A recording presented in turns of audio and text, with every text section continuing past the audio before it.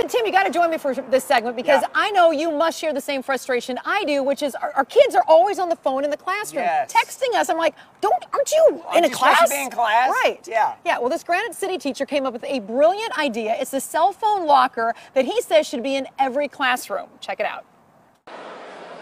Teachers across the country have one thing in common: students who won't get off their cell phones. But Granite City High School art teacher Bill Hendricks doesn't have that problem, and he's looking to share his solution with educators everywhere. It's a classroom phone locker.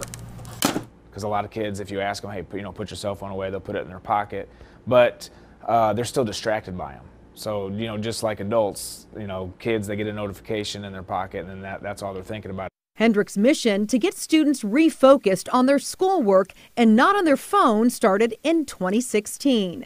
He hadn't yet developed the electronic box he uses now, but his original contraption made of a plastic box and a piece of wood was effective. I was like, I got to get the cell phones out of their hands and, and see if that is the reason why we're not getting through as much work as we used to get. So I put clear plastic boxes on my tables and literally ratchet strapped them to my desk. Put a wooden board on the top, had a hole cut out with linoleum underneath, and the kids would all drop their cell phones in there.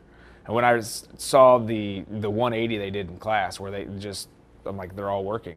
After years of development, Hendricks' final product looks like this: an electronic box that the teacher can open and close with a button. The students can drop in their cell phones and get them back at the end of class. And they are never touched by teachers or administrators. Grades go up. I mean, they have to, right? You're getting the phones out of their hands. They're paying attention in class. What's the last line? I just don't. Oh my God, that is ingenious. We should have one in the newsroom for all the anchors to put their phones in, don't you think? Maybe so. Yeah. Maybe so. But how would we order our food? That's true. Yeah. And we are talking food coming up because there's so many great places in Madison County. We're calling this the Madison County Munchie segment. Coming up.